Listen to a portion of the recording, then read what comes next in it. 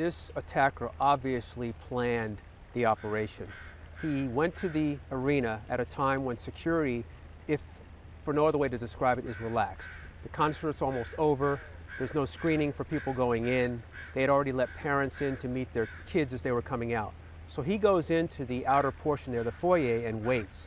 What's also interesting about the timing is you've got a very large density of people now leaving the concert, which gives him a greater opportunity for fatalities and injuries because they're all in one place. ISIS has claimed responsibility. Of course, there's no proof of that. There are some inconsistent statements, as you've mentioned, but it's not unusual that they would claim responsibility for something like this. They have promoted and really pushed for an attack like this. These are not imported attackers. They're not immigrants. They're not refugees. These are individuals that in some cases have lived there the majority of their lives or even born there. So they know the area.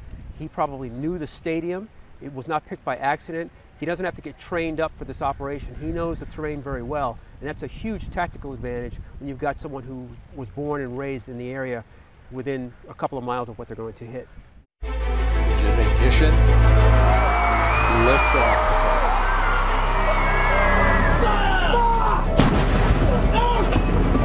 If you don't represent women in politics,